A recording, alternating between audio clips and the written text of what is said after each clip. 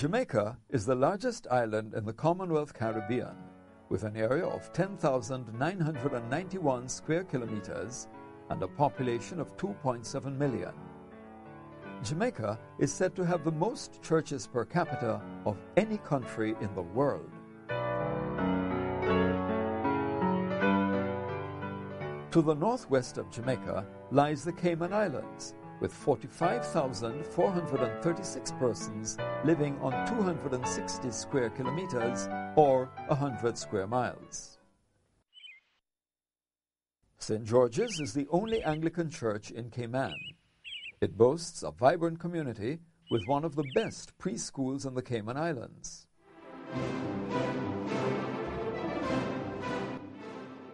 In the beginning, there was the Church of England, which was established in Jamaica to encourage ministers that Christianity and the Protestant religion might have due reverence and exercise. Today, the diocese has 306 churches, led by the Lord Bishop of Jamaica and the Cayman Islands, the Right Reverend Dr. Alfred Reed, and suffragan bishops, the Right Reverend Dr. Howard Gregory, the Right Reverend Dr. Harold Daniel, and the Right Reverend Dr. Robert Thompson. When I think of the diocese, what inspires me is how the diocese dealt with this establishment and this endowment in 1870. When Sir John Peter Grant decided to notify the bishop with very short notice, the church had been the state church from 1664, and the clergy were paid by the government. The buildings were maintained by Public Works Department. Our members were not accustomed to be self-supporting. And so the church was disestablished and disendowed. Disestablished with immediate effect and disendowed gradually, in the sense that the clergy who were then employed would continue to receive their stipends as long as they remained where they were. If they moved, or if a new clergy came in, we would have to find a means of supporting them. And the prediction at the time was that this church would have died. How would you survive? You've had no tradition of the kind of self-support. And I think the miracle happened, that was when the church came to life.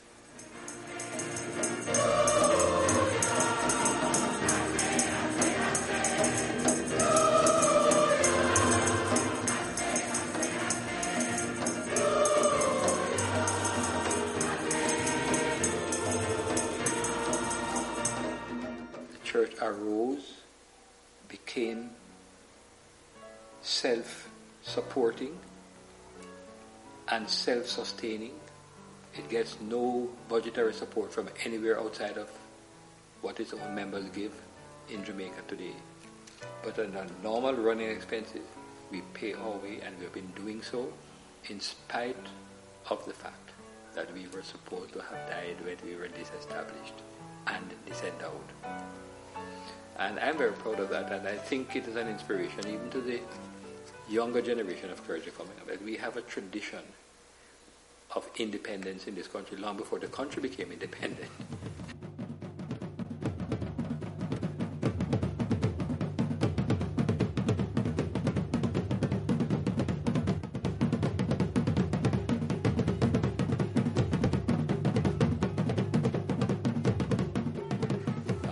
We underestimate the educational contribution of the church, because right now we have 214 primary schools and 11 high schools. But it is not always remembered that in addition to those 11, the traditional trust schools, I speak of schools like JC, Woolmer's, especially Woolmer. Woolmer has a special place in the diocese. Do you know that Woolmer is where the first synod of the diocese was held? No, I didn't know. The first synod in 1870 held at Woolmer's. Because, Woolmer's actually came about as a result of a benefaction by John Woolmer, who was a member of the Kingston Parish Church. And there is a parking lot beside the Kingston Parish Church, known as Old Wolmer's Yard, which is where Wolmer's used to be.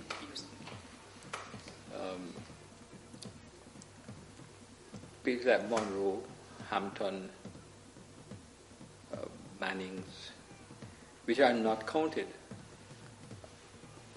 as Anglican schools today, but they were actually founded by Anglican laymen.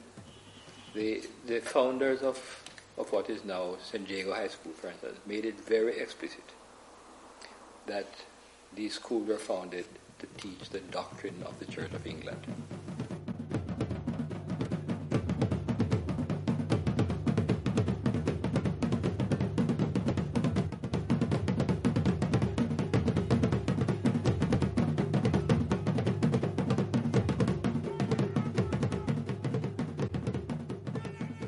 I think the church also has been the repository of our cultural heritage. Not many people realize, the Royal Academy in London was started by 3 people, including 2 artists whose works were popular in Jamaica at the time, John Bacon and Edward Westmacott. Now, if you were to draw a line around Spanish Town, Kingston and Port Royal, you'll find more Bacon sculptures than anywhere else in the world except in the Royal Academy itself. Port Royal, on the southeastern tip of the island, is one of a number of important national heritage sites in Jamaica. Once a haven for buccaneers and pirates, the quiet peace that is now Port Royal belies its stormy past. At the center of this sleepy fishing village is the historic St. Peter's Church. The Reverend Leslie Hosang shares a little of its history, art, and artifacts with us. This key was said to be the original key for the original church that was built here to open the front door of St. Peter's Church, Port Royal. As you can see, it's an extraordinarily large key made of solid steel. These 4 pieces of silverware were given to the church by Sir Henry Morgan after one of his pilgrimages through the Caribbean, chief of which I believe it was said to be in Panama. And from Panama he brought all these pieces of silverware, sterling silver, and we tried to price them at one time, but we were told that they were priceless, and we treasure them very much. These pieces of silverware are all used during our communion service each Sunday.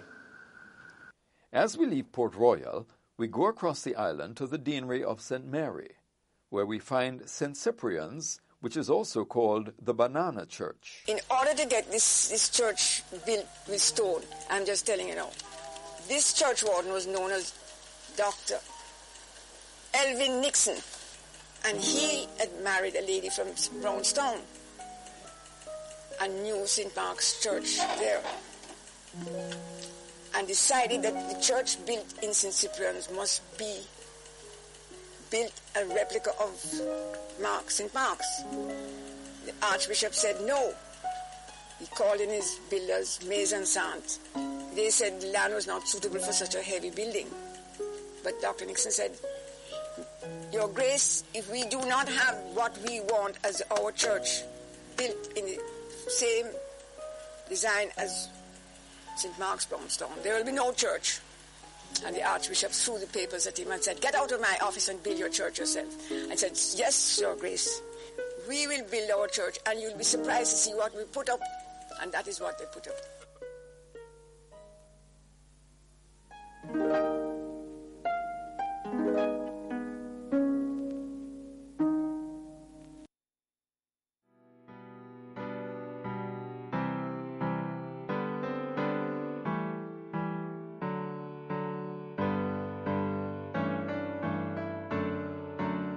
The Brotherhood of St. Andrew of this church built this home for the elderly.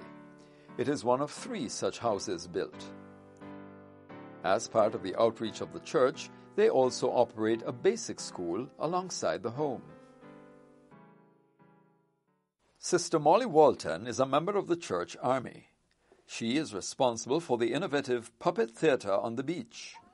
She talks about the work of the church army, which is celebrating its 50th anniversary in Jamaica in 2008. Our mission takes in the children's homes because we have a church army officer who is in charge of the children's home in Chapelton, St. Monica's.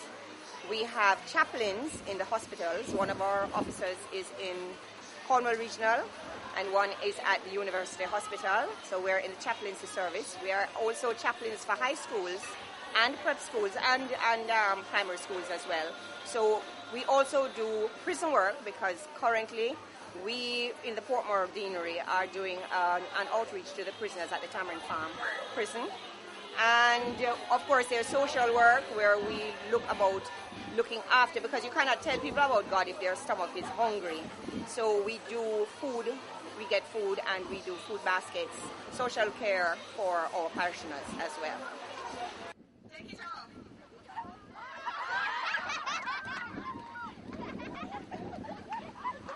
Women have always played an integral role in the development of the church.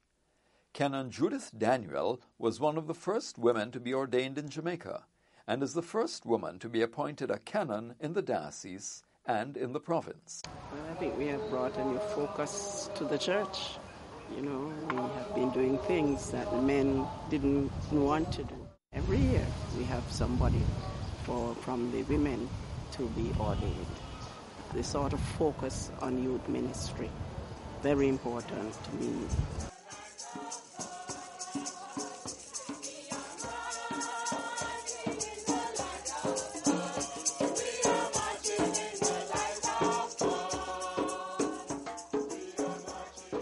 St. Andrew Settlement, which is a whole complex of different services. Basic school, okay, we have about 80 basic schools throughout the country, but when you have one in a place like Majesty Gardens, it is coupled with a medical clinic, which is manned free of cost by doctors who belong to St. Andrew Parish Church. A library, community center, this type of thing.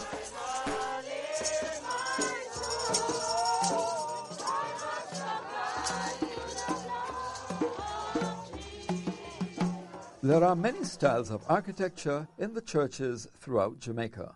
Canon Peter Mullings at the Church of the Ascension Mona has many an interesting tale to tell. First of all, this is the first church expressing the new liturgical expression, with the altar moving from the east to the center and the people sitting around. This is the first of such architecture.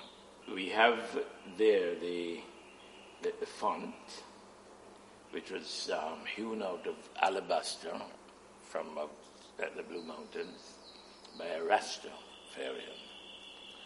And so when we were thinking of a columbarium, we thought of the death and baptism, the Eucharist, the cross, everything in one sweep, so that life and life everlasting would be expressed. Amen, amen, it shall be so. Hallowed be thy name. The church is very proud of its history of being self-sustaining and its place in the religious and cultural heritage of Jamaica.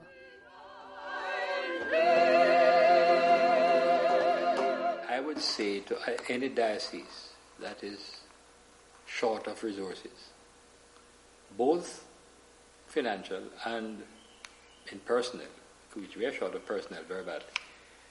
Any diocese that is short of people, I would say to them, don't give up, because we can maximize what we have.